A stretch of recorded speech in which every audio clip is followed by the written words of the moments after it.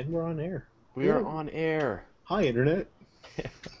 Internet. Hi, everyone. My name is Fraser Cain. I'm the publisher of Universe Today, and this is your virtual star party for Sunday, October 20th, 2013. Now, we've got another stupid moon tonight, so we're going to bring you some beautiful images of the stupid moon, and hopefully that will that's what we'll get while it washes out the view of the fainter objects in the night sky. But we've got a cool team tonight, including a new guy, although he's not exactly new. Anyway, so first we're going to talk to Gary Gonella. Hey, Gary. Hi, guys. Now, is this going to be your last show for a few weeks? Is that right? No. You got a couple more shows. Yeah, a couple more. Okay, and then you're going to be gone. And then we're getting rid of him. We're done with Gary. Absolutely. No, he's going on an awesome cruise. Yeah, jerk. Into the Panama Canal. Yeah. Yeah. That's going to be great. I'll keep it nice and cool out here while you're in Panama. Right. Would you please? Yeah. So Gary's in the LA area, and so he's going to be shooting from his light polluted skies, which is now also light polluted by the moon. So it's really a double hit. We've got Michael Phillips in North Carolina. Hey, always happy to be here with you guys. Look at this. Notice the three of you here now are in your sort of cozy observing way stations. So you're it's getting cold out there. Yeah, it's cold. So we need to start having offices. first world astronomer problems. Yeah. Yeah, not so rugged anymore. So yeah, Michael, which telescope are you running tonight? Yeah, my 14-inch is getting some upgrades to the focuser, so it's out of commission for this week, and so I'm going to try my hands at this jury-rig 200mm zoom lens that I have on my Canon digital SLR.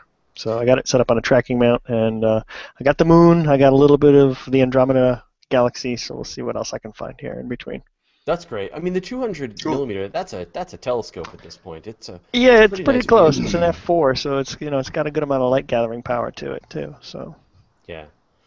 And Roy Salisbury. Hey, Roy. Hello. And you're operating out of Las Vegas with your remote observatory, one state over. And how are the observing conditions for you in how do you pronounce that? Hualapai. Hualapai. Hualapai. It sounds like it should be in Hawaii somewhere, but yeah. But yeah, how are your skies tonight? The skies are great. The weather's great. It's just the moon. Moon's gonna kill it. Yeah. So we are 2 days after the full moon, and it is just rising just when we don't need it, right into the star party. So this is again, we're going to be complaining about the moon tonight. So cool. And then of course we got Scott Lewis. Hey, Scott. How's it going, Fraser? I can't wait. You're going to be here in 2 weeks. I know. I'm going to be down in the LA area in a couple of weeks. We're going to be doing a bunch of shooting some video for some of these explainer videos that we're doing. We're going to be at the YouTube Creator Space and doing a bunch of stuff there. So and some collaborations with Space Fan News, and we'll be taking over LA with some space. Totally. Some space. Yeah. So if you live in the LA area, drop me a note, and yeah. Okay, and then the new person is James McGee, but he is purely a window right now. Yes, we have a beautiful shot of my apartment complex, so I hope you appreciate this. I do. As long as it turns into something. This is all the waiting, all the expectation. But right. So James, now I was thinking this was the first time you've joined us in the virtual star party, but you actually pitched in a few months back when we did the CosmoQuest 24-hour hangout, and you streamed a beautiful view of Saturn into the hangout. Yeah. Mm-hmm. I remember, and you usurped us. That's what I do. And right, but now you're just a disembodied screen, so you can... So this is your revenge. Yeah. Revenge is actually, you know what? A lot of the I don't know what it is. Maybe it was the 8.1 because I know you're using Surface. Mm-hmm. The new MacBooks are having the problem too. So same kind of thing. The built-in cameras just aren't working on them right now with the latest version of the operating system. So I'm not upgrading mine. Cool. Okay. So right. So if you've never done this before, what this is we are going to connect up a bunch of telescopes into a live Google Plus Hangout and stream the night sky for you. So we will have the moon, the stupid moon, multiple views of the moon, more pretty of much the the moon. moon. Yeah. This thing called Luna, a natural satellite that orbits the Earth.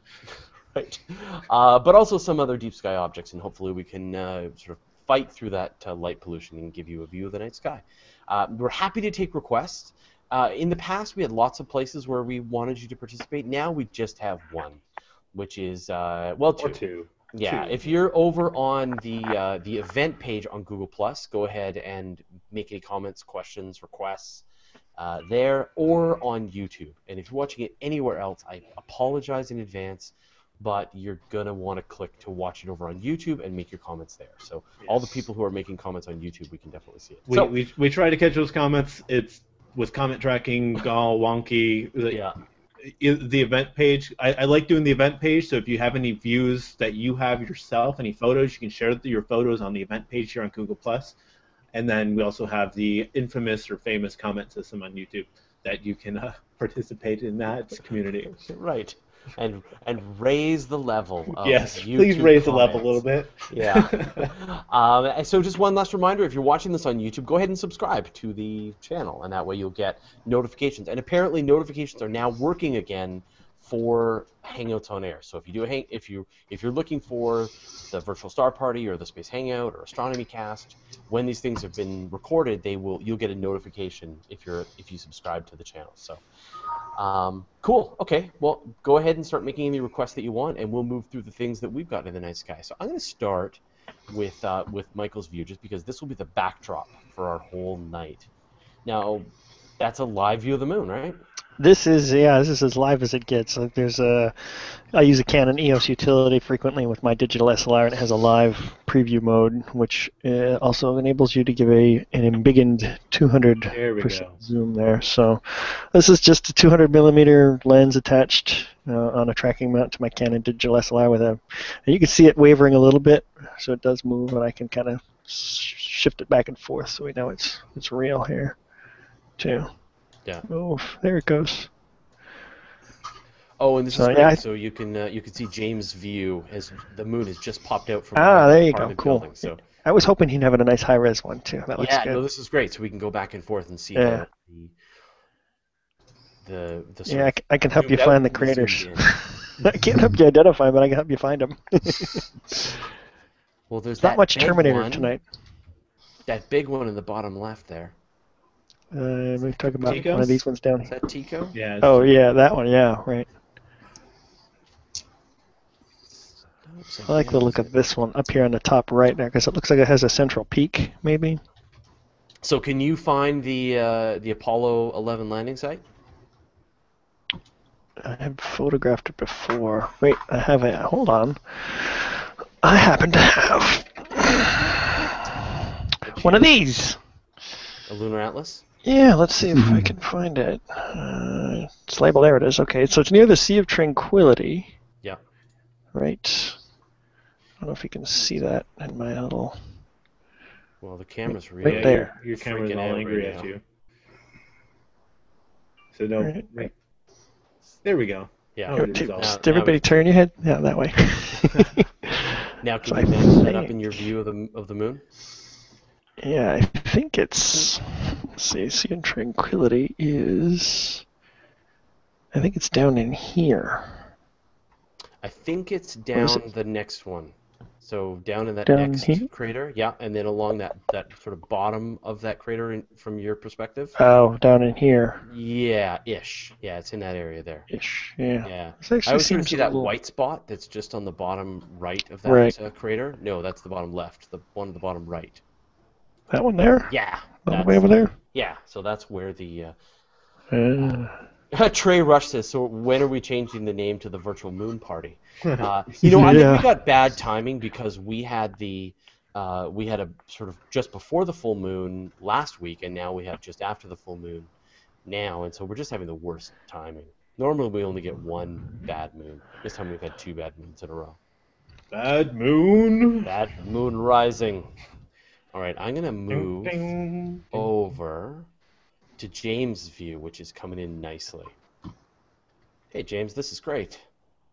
Yeah, I'm happy that it showed up just in time for the virtual star party. I was getting worried. I was like, I said I could go, and then the moon just was slowly creeping up. But come on, Earth, spin faster.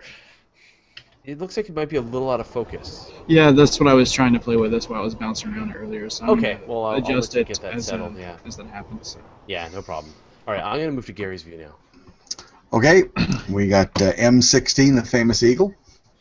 Figured I'd start with that since we're going to lose these shortly. They're going to fall off the edge of the Earth, and they won't be around till again next year. So here's our friendly neighborhood pillars of creation. Nice, Gary. It's going to go away, and it's going to be sad. Yeah, that's such a nice object.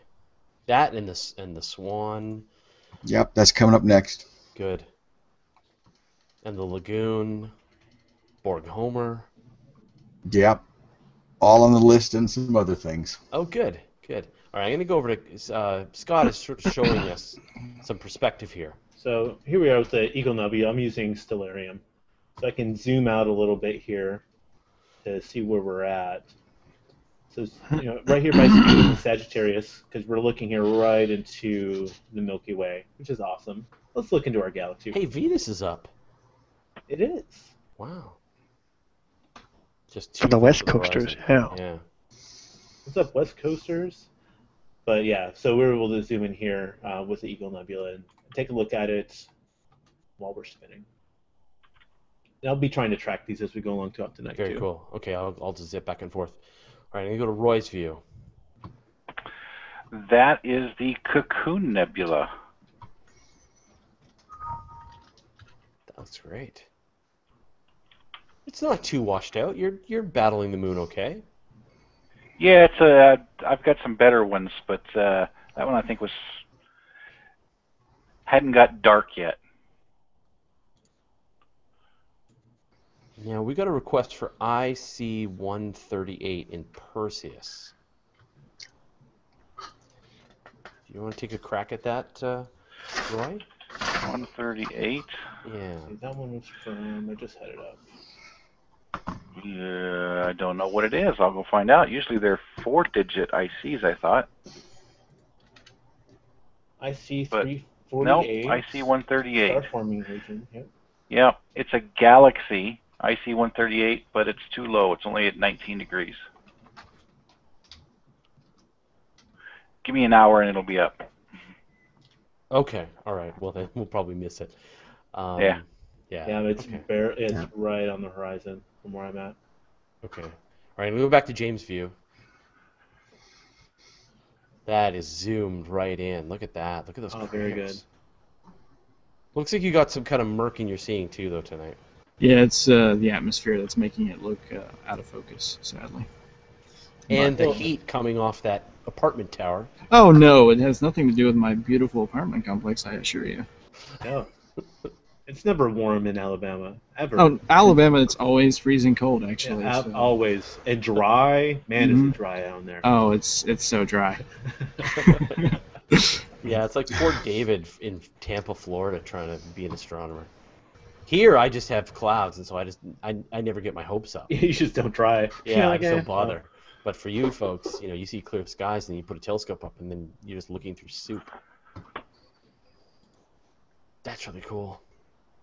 So what we're seeing there with the waving is actually the atmosphere juggling around the light before it actually reaches his telescope and his detector. So that's another reason why we can see that it's real. And it's also a big reason why we have things like the Hubble Space Telescope. So we don't have to look through really bad seeing. We can actually bypass that whole atmosphere being in our way and see what's going on. Yeah, you guys did a hangout with Hubble. Yes, we did. It was... we were over the new observation with Comet Ison, which was the observations were on the 8th and 9th of October.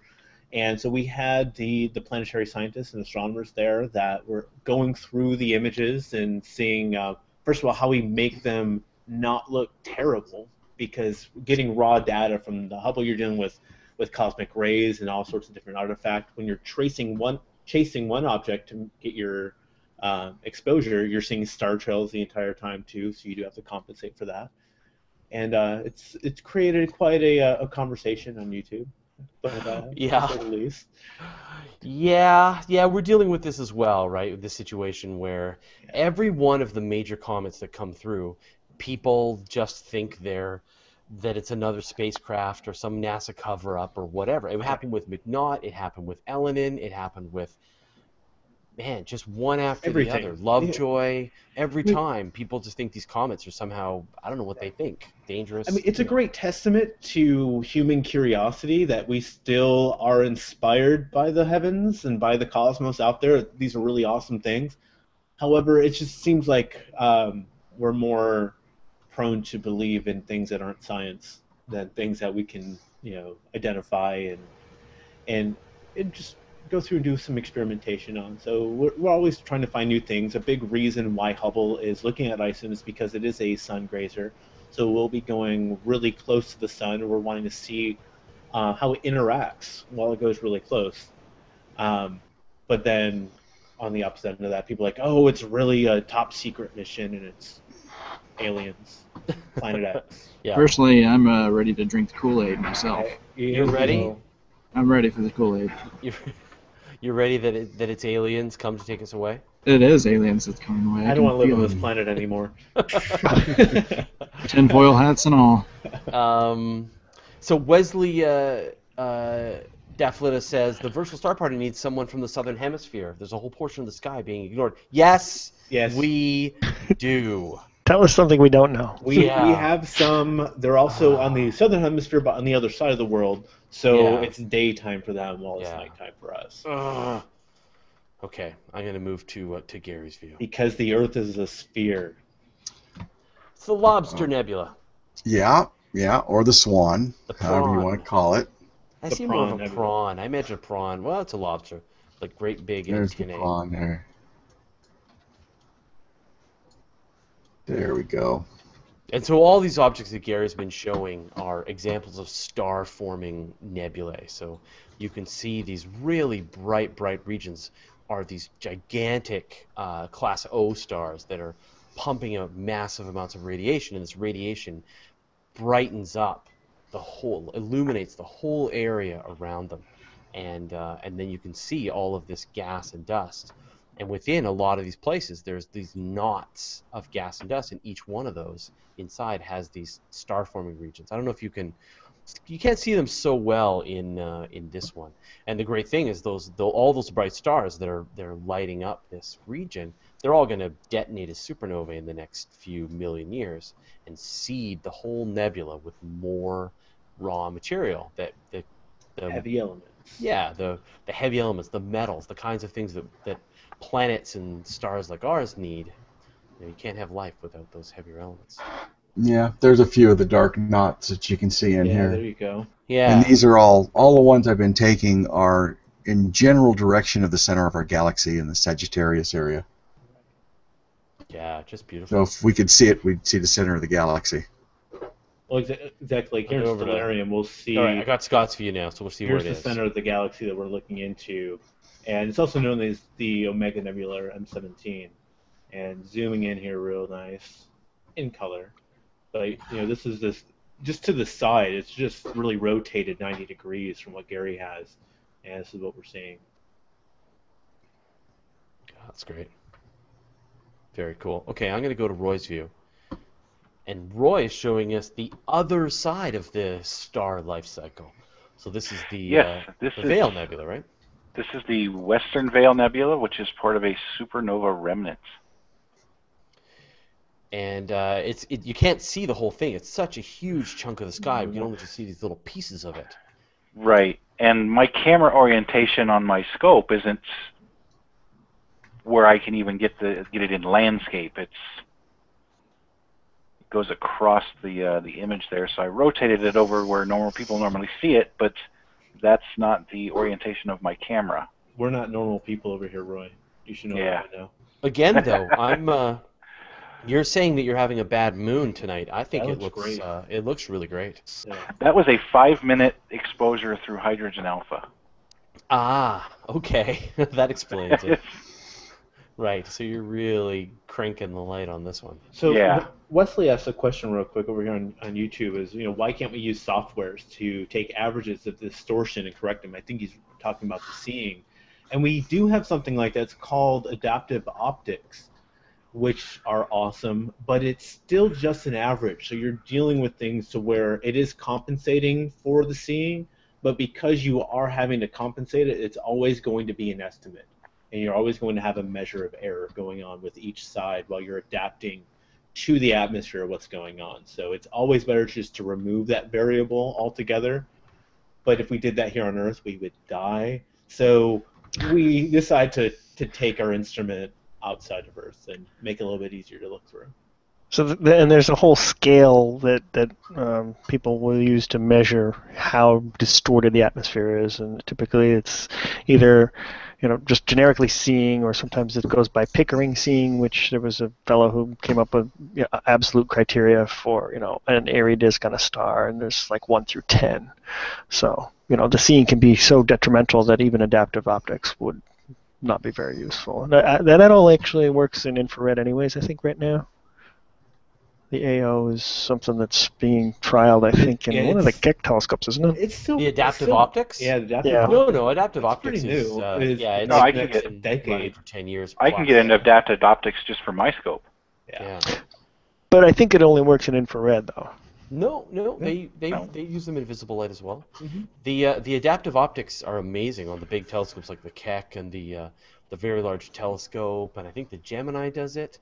Is they have this series of pistons underneath the main mirror, and these pistons push and distort the mirror to mimic the perturbations in the atmosphere, and they use a laser to shoot it out and they bounce shoot this it back. laser up into that's right. So they shoot this laser up into space. They get they see the star, the artificial star, and they know what it's supposed to look like. And then as they see the distortions, then they know that that's the atmospheric distortions that are happening to the rest of the sky or in that area. And so then they compensate in the telescope. And it's amazing how much better vision they can get with these adaptive optic systems. But you can get one for a home telescope? Yeah. I'm sure that's cheap. SBIG, the Santa Barbara Imaging Group, makes one. I think Orion makes one too, I think. Yeah, all they really do is their movable lenses. They're not like they've got the real adaptive they've got a optics. lens in front of the camera that uses a guide scope that will move the little piece of glass in front of there really fast. Yeah, because the real adaptive optics, they either move the mirror or like the one I saw them putting on Palomar, it's a second surface, and that each individual pixel in that surface moves. They call it a wavefront, so they actually adjust to the wavefront of the light coming in. And it costs about $1 million. Yeah, Tom Nath is saying Orion sells AO for simple amateur usage as well. So there you go. That's something new I didn't realize. Yeah. I would have said no, it's not possible for home use. Okay, I'm gonna go to Gary's view first. And you got to know what this is. Yeah, it's Borg Homer. Borg Homer, right? Meh. Otherwise known as the Lagoon Nebula. Dope. Meh. I was going to say, I can't look at that anymore, even know what it's supposed to be. I know. We're ruined, aren't we? I'm gonna start looking into Stellarium. Where's the board? Yeah, you I can't can't find it. But this one's got a lot of the really nice little dark knots that are all star-forming regions. There's all kinds of, as Slarty Bardfast would say, fiddly bits. Fiddly bits, absolutely. Where are the fjords? I'm not seeing Right, fjords. right there, some Oh, there's the fjords. Very good. great star-forming regions in there. Was that the snot ball coming off of his nose? Well, it could be. Yeah. They're still fiddly bits, whatever you say. So when we're seeing these star-forming regions, it's really dense and actually cold gas, and so that's what you actually need. It needs to be really cold instead of being really warm, because if it's hot, there's a lot of energy there, ends up pushing away before anything can crunch down and form an accretion disk and a protostar. So what we're seeing there, those tendrils coming out, there's lots and lots of this interstellar medium in this gas that's actually being able to crunch down faster than it can heat up. And that's actually what allows us to get these star-forming regions and cause these awesome things like here in the Orion Nebula and things like that. And Bornholmer. And And Bornholmer. Yeah, that's awesome. Okay, I'm gonna go to Michael's view. Yeah, right before I showed you the moon, I took a few pictures of the Andromeda galaxy, and I don't know if this is just bad or lack of flats that I'm getting this artifact here, or if this is actually just an effect of the moon rising. But I got the main part there, and you can see the dust lanes pretty well there. I think there's at least two that I can see here. So here, Scott's gonna show you how to find Andromeda. Here we go. So the Great Nebula in Andromeda, which is its old name, but this is our closest major galaxy to us, is in the constellation Andromeda, of all places. And can you go out for 1 second? So, I mean, if people are familiar with Cassiopeia, you should be able to find Andromeda. It's that big W in the sky. So there's Cassiopeia, or Cassiopeia, however you want to pronounce it. And see, the way I always did it was I found the Andromeda's attached to Pegasus there, and you see the box. Right? Yeah, there's the that big box square. shape up on the top there. And then the one corner of it forks into these two trails that kind of deviate from each other as you star hop across. There's almost like pairs of stars in Andromeda, and I think when you get to the second grouping, and you hop in the direction of the two stars there, then you find it right there. That's the way I always did it. Yeah. So works for me. But what's great about it is you can see it with your own eyeballs. Yeah, it's pretty cool. Yeah. If you got nice dark skies, you can see it. And it's yeah. What's the galaxy on the top, just to the left there? Because I got that one too. Mine's an inverted view. It's 110. Yeah. So you can see, I got 110, just kind of mirrored from the way it's in Stellarium there. Marco Salvador says that it's Zombie Homer. Hold on, let me just go back and take a look. Zombie Homer. Zombie Homer. Yeah. Yeah. Yeah, that could have worked too. Yeah. I guess we just see the board because it's like that glowing eye. There's the eye and the implants. Yeah. That might be a little old school. I think the Next Generation Star Trek was from the 90s, though, wasn't it? So going back 20 years. So the kids these days have no idea what we're talking about. No, they're all zombies. Tom Nick. Everything's zombies. Resistance is something. That's classic. Isn't that awesome? That's a good one, Tom. Thank you. Oh man. Okay, I'm gonna go to James' view because he's just delivering this great view of the moon. Although now we're seeing the washed out, blasted radiation. Oh, I'm working on a script for the YouTube channel and for one of these explainers talking about how reflective the moon is, and it's like really asphalt. interesting. Yeah, it's like asphalt. But the trick is like when the sun is hitting the moon directly, then it's very, very bright. But when the moon is at a really steep angle, like you're seeing it as a half moon or a crescent moon, then the sunlight is hitting it at a really low angle, and so you get these big long shadows across the surface of the moon. And so not only is part of the moon illuminated, but from our perspective, big chunks of it are also shadowed. And so you get much less illumination coming off the moon than you would normally expect. So if half of the moon is illuminated from our perspective, it's not half as bright. It's like 10% as bright as when it's fully illuminated. Because if you went down and could stand on the surface, you would just see shadows everywhere. So it's like having a spotlight directly on your face or having along an entire wall. And so it's getting that same amount of light, but it's being spread out. But you're limited to the surface area. Right. There's not much that's actually getting there. But also, the surface itself is covered in shadows. Right. So the surface of the moon is covered in shadows, as opposed to when it's being hit directly from the top. So it's just I never really thought about it that way, but it's just such a neat way to explain it, why it's so much brighter when it's a full moon. Has anyone ever seen the shadow from Venus? Because apparently you can, if you go out really dark skies, you can see a shadow. I'm going to go to Roy's view. Shadow from Venus. Yeah, from Venus. There's 3 objects in the night sky that you can get in the sky that you can get a shadow from, right? Yep. So you can get a shadow from the sun, obviously, shadow from the moon, and you can get shadows from Venus. And the way you do the shadow from Venus is you go when it's, there's no moon, it's a new moon, and Venus is really bright at its closest, brightest point, and then go to a dark place where you can get no light pollution, and then hold like a piece of white paper out and see if your hand will cast shadows onto that paper. and it should when it's. So I think it's the next thing we should do for the VSP. We've done really big events here, so let's do Venus shadows. Live Venus shadows. Done. I love it. Okay, so Roy, what do we got here? This is the other part of the Veil Nebula. This is the part of the Eastern Veil Nebula. I love this object so much. Yeah. It's gorgeous. I just love the way that it just wisps, and it looks like a space water spout. So like a tornado on water. It's just what I visualize. It's just a spinning vortex of awesome sauce in space. I mean, it's so fortunate that we have this supernova explosion that I think, I mean, from our perspective, it looks like it just detonated, and we're seeing the ring expand from our perspective, and it's so cool. Right. And so you can just see this, and so we're only going to see this for a few thousand years, and then it'll all fade away, and that'll be that. Do they have in Stellarium, Scott? Do you have the whole Veil Nebula? It doesn't actually show it, so I can go to the Veil. It gives me the area that it's at, but it won't actually show me the representation of it. I mean, if you see the whole thing, it's huge. Yeah, it's enormous. Gary, I'm sure you have too, Roy. Have you done a composite of everything just to show how massive it is? I did a quick one. Maybe a year or so ago. Let me see if I can pull it up. Can you pull up the picture? Yeah, it was a quick composite that I did.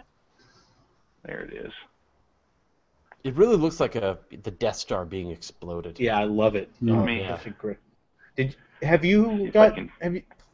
you done an image of that, of all of it? I haven't composited it. Okay.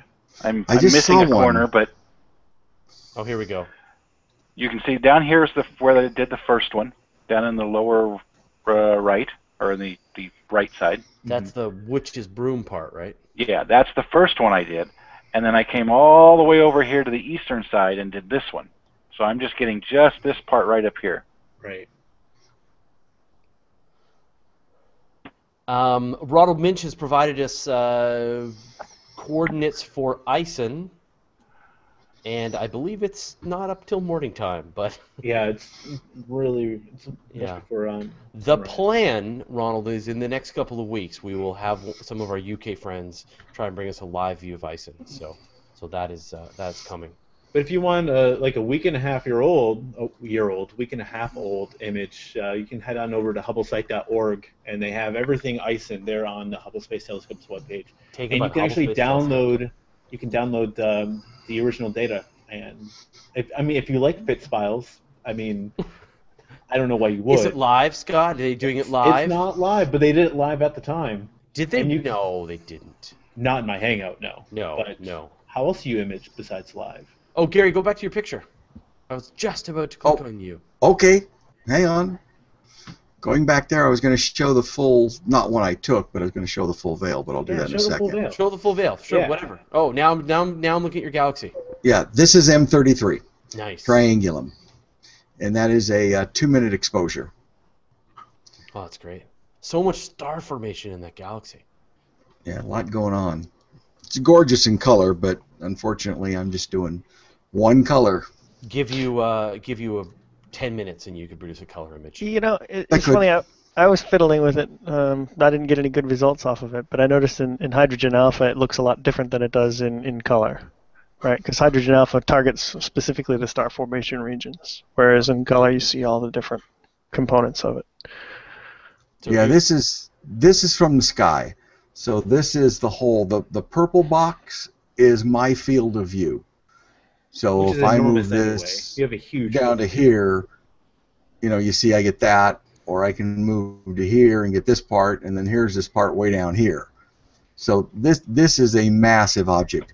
3 moons fit across my field of view in this view from here to here. I can put 3 moons in there. So Redshift 40 is saying on YouTube that it's 36 times the size of the moon. Yeah, it's massive. Yeah.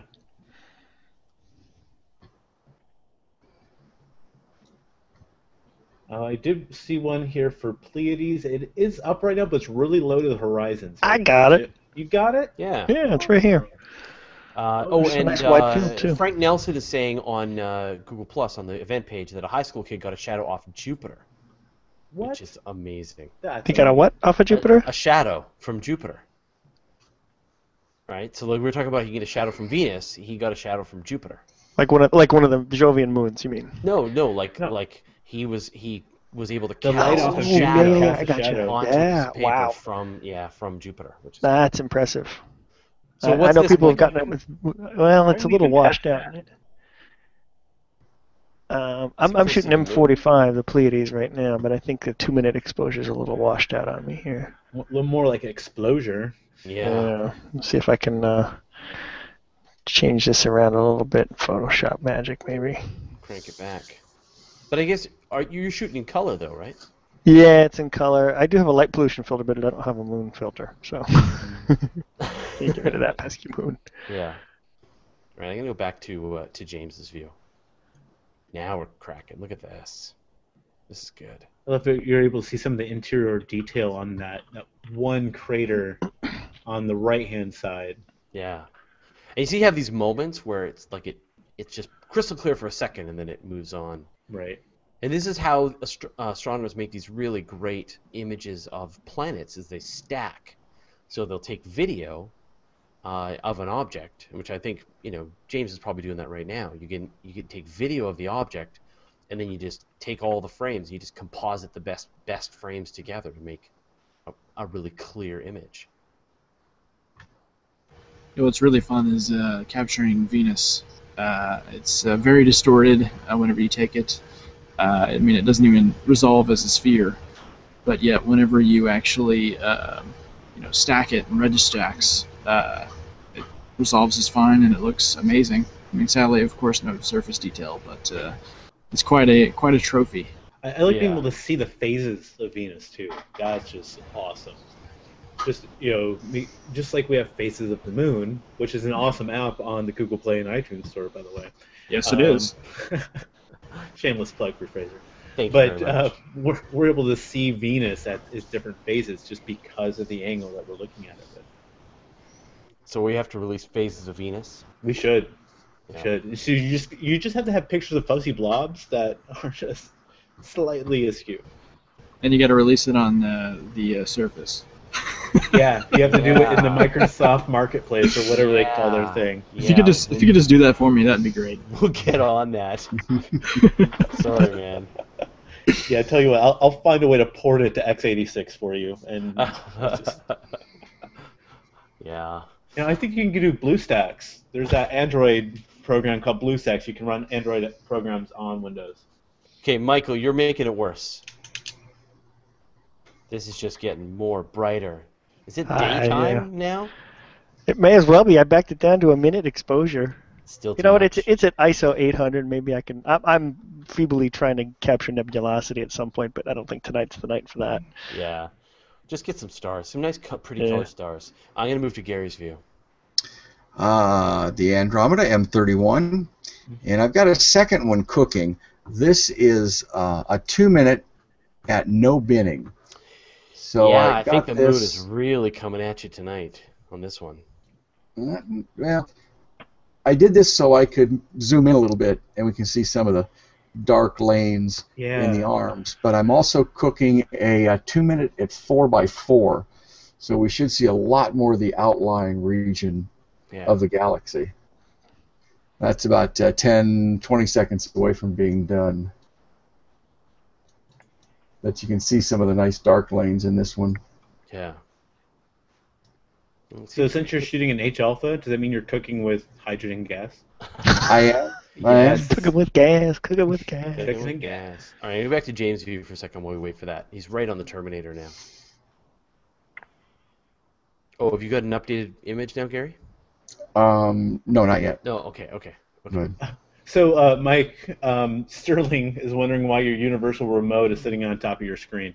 It's not, it's not a universal remote for the telly or anything like that. It's the same thing that you would have your go-to on a Celestron Nexstar, right? Right. Yeah. That's basically what I took my old. I have an old mount that my 8-inch came with, and I'm trying to drive it remotely using this Next remote package. Hey, that's not too bad, right? So this is F4 ISO 200 1-minute exposure. Yeah, so regarding ice, I can see a conversation Tom and Sterling are talking about, Tom and Ronald are talking about ice, and we're still about 5 weeks away from perihelion, so we're still about 5 weeks away from it making its closest approach to the sun. Right. That's when it's going to get just crazy. We hope. We hope. Or it'll be just... Or just nothing. It'll detonate, and that'll be that. So I've been checking up on aliens. it weekly. Like I go to the Minor Planet Center, and I don't know how accurate their forecasts are. I would hope they would be reasonably accurate, but it brightens very rapidly around that time, and then Yeah. it fades back towards where it is now almost. Yeah. So I think it's still at like magnitude 8 or 10 maybe. So I mean it's Yeah. it's definitely visible right now. Yeah, it's definitely... Have you taken a picture of it yet? I have not. No, my skies have just been so terrible. This is the first time I've been out in 3 weeks. Yeah. Have you taken a crack at it yet, Roy? No. Okay. You're just going to wait until it's better? Yeah. All right. You know, Alright, I'm gonna I move lit back. up the most recent image because I still think it's gorgeous, even if it is taken from Hubble. From 'Cause, you know, Hubble? that's it's a piece of junk. out Well, there, you know what? right, Pretty you know? soon, if it really brightens up and gets big, Hubble's going to be pointless. Hubble will be hopeless. Right. It'll just be able to capture the nucleus, and that's it. That's right. Wow. Yeah. Okay, here's the It's the most recent. the longer exposure. You can see how much more of Oh, the yeah. disk that Oh, I've yeah. got. Much better. Now, this is equivalent, the 2-minute 1x1, this is a 2-minute bin 4x4. To get this much light without binning, I'd have to do over a 30-minute exposure. Wow. That's fabulous. But you can see all the dust lanes, and you can see a lot of the little star-forming regions up in this area Yeah. and down around in here. I take it Yeah, all the back. satellite galaxy out Rocket. there. Love it. Yeah. And it's headed right for us, and we're all going to die in It 5 million is. years. Or not, because it's like a swarm of bees. It's still awesome to think about. This thing's headed straight for us. It's another galaxy. I plan on living that long. I don't know about you guys, but It's I want traveling to see at, what happens. what, several Dream million miles big. an hour. Right? I switched over to Hey. Roy's view. Gary, can you save that FITS image or the TIFF of that file? Yeah, I can. I want to try something with it. The binned one, sure. Yeah, that one that you're showing there. Okay. Let me Roy, what save have you it. got? I'll save as you can do a fit, right? Yeah. Okay. That is NGC 281. That's Mr. Pac-Man. It's quiet in space though, isn't it? Yeah. Looks great, though. Look at those little... You can see those little dust knots just over on the left-hand side there. And that's where there's stars forming inside, right? Yes, I happen to have another image, if you'd like to see it, of this same thing Mm-hmm. that I just finished the other day. All right. It's not live, but it's cool. We're ready. But it's Memorex. Oh wow. That's a Whoa. Hubble palette? That's Hubble palette, yeah. Yeah, that's cool. Amazing.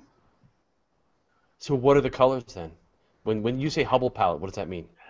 So these are all narrowband. This is going to be hydrogen alpha, oxygen 3, and S2 sulfur. I don't know, it's like 2 atoms of something or other. I'm not a chemist or a astrophysicist. Anyways, Are you a doctor? nope. Man. But he does play one on TV. I'm just a guy with a telescope. Or he stayed at a Holiday Inn. Yeah, I stayed at a Holiday Inn. So they'll take and map the instead of the, because sulfur and hydrogen are both red. So if you put them in as normal colors, it's just going to be a red blob. The oxygen is going to be blue. So what they do is they map these colors into hydrogen is green, sulfur is red, and oxygen is blue. So once that's mapped in, then you can go in and modify some of the tones to bring down the green and shift it around a little bit to bring out the highlights. That's just, you've done a beautiful job. That's my new favorite. Yeah, yeah. And can you zoom in a bit on that? Like I was saying, those sort of dust knots over on the left-hand side. You can really see those. They're almost like the pillars of creation, right? You can see a bunch of these knots there. Those ones. Yeah. Same kind of thing going on there. You can see a dark one even further over to the left there. This one up here is... Yeah, just fabulous work. Wow. And that's what you get when it's not live. So again, this is not live. Yeah. This is after you've turned your telescope to the sky for a few hours. Yeah, a few 20 hours or so. 20 hours. Wow. 20? That's pretty good. That's crazy. Yeah. Oh man, no, nice work. All right, I'm going to move back to James' view of the moon. It's really clear, James. It's really clearing up now that it's getting higher above the ground, I guess. Yeah, it's turning out really nice. And so, Fraser brings up another good point. So not only do we, when we're dealing with seeing a lot of atmosphere, but you have less atmosphere to look through as it approaches zenith, as it approaches straight up in the sky. So as you're looking down as it was rising on the horizon, you're looking through more atmosphere, so it's more prone to being all wibbly wobbly, spacey wacy. And now that it's rising up, you're having less air to actually look through, so it's calming down as we're looking through. So I heard a term in the last couple of weeks that I'd never heard before. There's something called the 2 air mass line. Does anybody know what that is? No. I think at a certain angle you're looking through the equivalent of 2 atmospheres versus like straight overhead or something like that. Right. Well, this I is don't know why what altitude that is. Yeah, this is why you see the sun as much more reddish looking when it's closer to the horizon, because you're looking at it through much more atmosphere, and so more of the blue and green is getting scattered away, and you're seeing more of the red. Wow, that's so. Your view of Pleiades is great, Michael. Oh, and now I caught you. Let me go back now that you got me here. So check your email. Yeah. Right. Oh wow, that's great. Love it. Yeah, this is a single 1-minute exposure, and I pulled the background levels out to get rid of that washed out moon. But yeah, the joys of having a wide field. Now I see why Gary's got his setup the way he does. Yeah. I love it. Yeah. Yeah. Well, but I mean, your planetary stuff is off the hook, so don't change. And that's the technical term, is literally off the hook. Yeah. Mm-hmm. I think that, I mean, there's so much advantage both ways to have that really wide field view. You really need 2 telescopes, I think, and several different cameras and setups. So if you could invest in that, I'd really appreciate it. I'll tell my wife you said that, Fraser. Okay. Oh yeah. I'll got your buy-in, right? to help. Yeah. Yeah. Would you like the A, the B, or the C, which is both? All right, I'm gonna move to Gary's view. We're just about maybe 10 minutes left, and then we'll wrap this up. You got to know what that is. The dumbbell. That's it, in hydrogen alpha.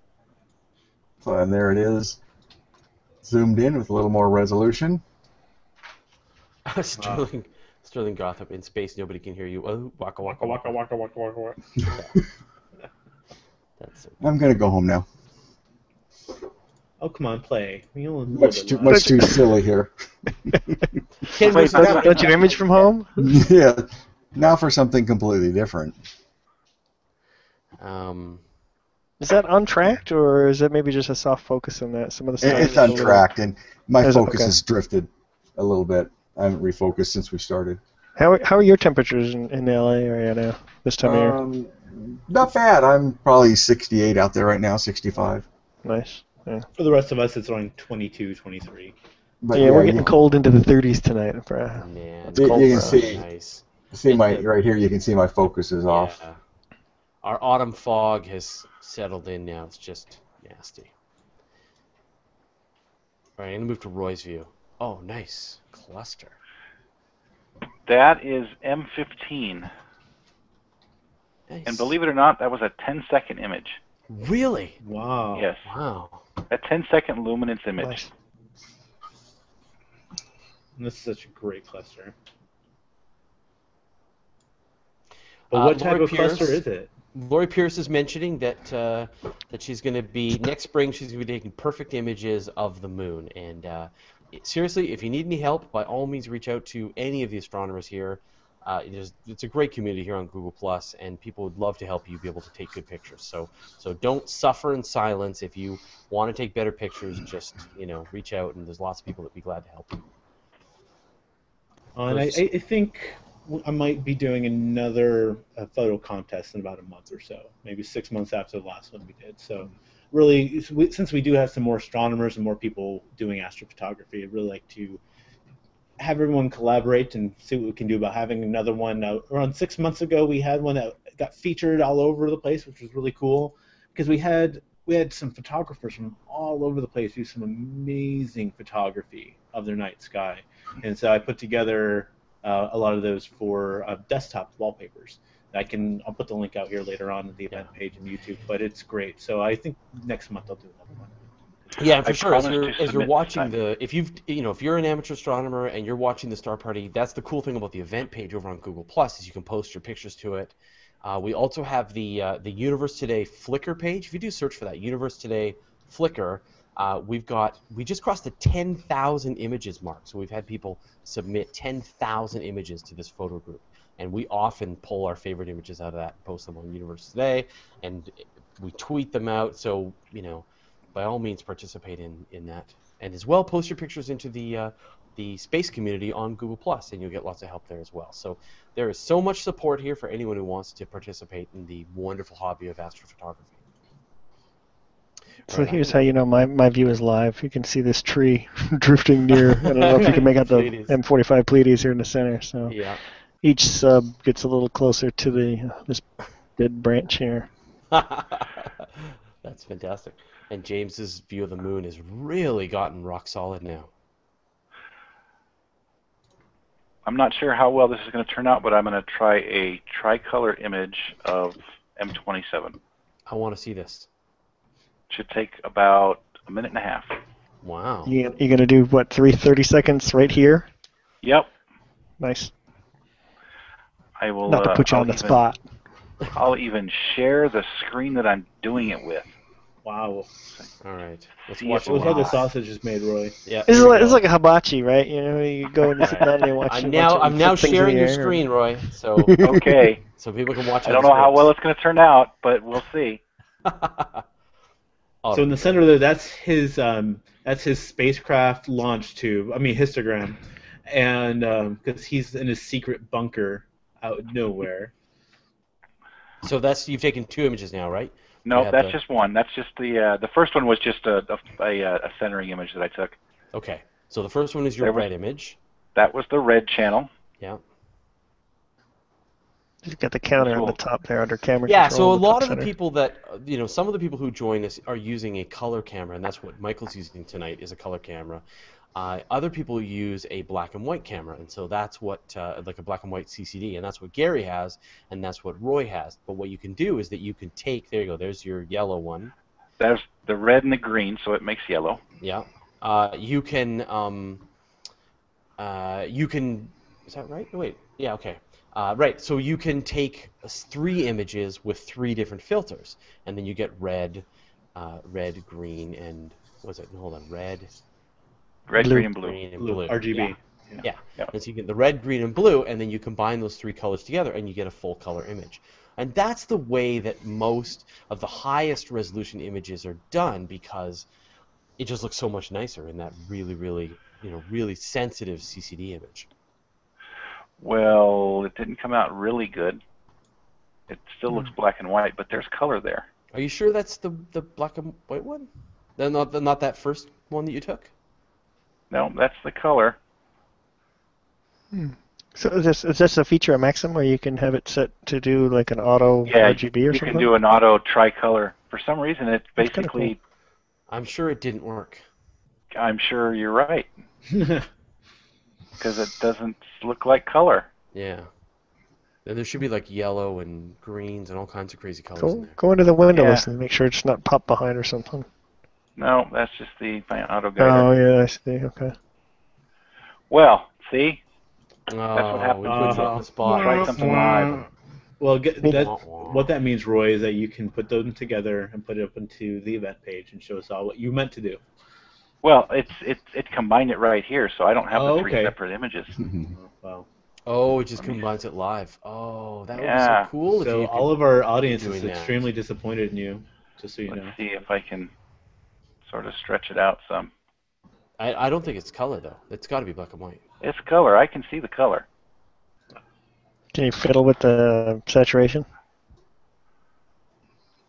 Well, this is now Or maybe even color absolutely balance? turned into too much information. Yeah, on how he this cracked the Yeah. egg on the stove, I think. Yeah. Yeah. We're eating the shell now. I gotta play with that a little bit more. Yeah, well, if you could do that in the future, I think that would be Yeah, that'd be fantastic. I awesome. mean, that's the best of all worlds. If it can do that, just 30 second, 30 second, 30 second, enjoy Yeah. a color image, that would be fantastic. Yeah, as long as the tracking's not off, it'll stack them pretty good. But for some reason, there's a little bit of red in there, but I don't know what's up.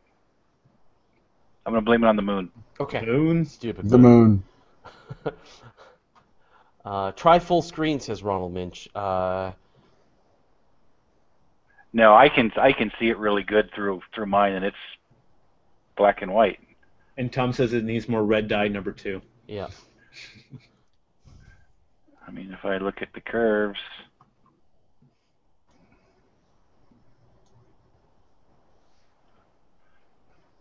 yeah, I don't see my data. Oh well. Oh well. Maybe it just crashed on the third image. And There's then next that's that. time. We'll forgive Ah, you just this well. once. I could do it manually if you'd like. Wayne W. says, Fraser, just a side note, thank you for showing the Kerbal Space program on a Hangout. I've had no sleep since and I've missed 4 meetings. I love this sim.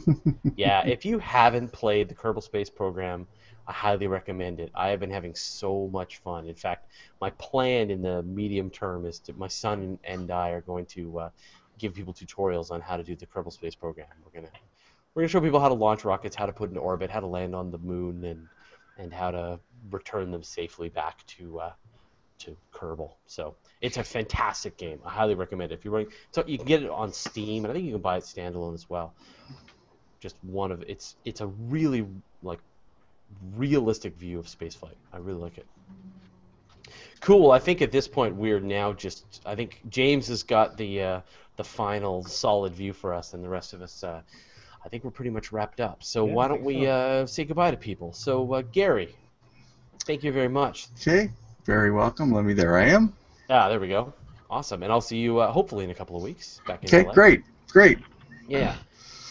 James, thanks for making it to the actual virtual star party. I've added you to the invite list, so from here on out, you should get a nagging email every week as we. Alrighty. Yeah. and Sounds so- good. It's been fun. Yeah, please come back, and when I guess when you can get that camera working, that'd be great. Yeah. You see what you look like. Yeah, glad you made it. Yeah, that was terrific. Michael, oh, hey, nice. Your best picture for last. Yeah, I don't know if I had some high clouds rolling through before or not, and it's framed nicely with the tree there, kind of smeared in front of it. So Yeah. thought I'd just leave you with that. It's always nice to be here. That's a great setup, putting a DSLR on a tracking mount. Yeah, ultimately I'd like to put my S-Big CCD on there with the color filter wheel, but I haven't gotten all the adapters and everything and made sure there's enough back focus on the lens. But Could you have that done next week? sure, no problem. No pressure. Perfect. All right. And Roy, thanks for trying an experiment, and I'm really sorry that it didn't work out. I'll get it working. Yeah, kudos I to you think for that's being gonna- brave, man. I'm really excited. I think that's going to work really well because it took all of the sort of grunt work out of that, and it just tried to stack up that image right away for you. So I think it's going to be great. You're going to have color images with that really high resolution CCD. I think this is going to be the way of the future. You heard it here. You heard it here first. Yeah. Scott Lewis, pleasure as always, and we will see you again as well in LA in a couple of weeks. So In a couple of weeks, let's see what do we have coming up. So what do you have on Monday?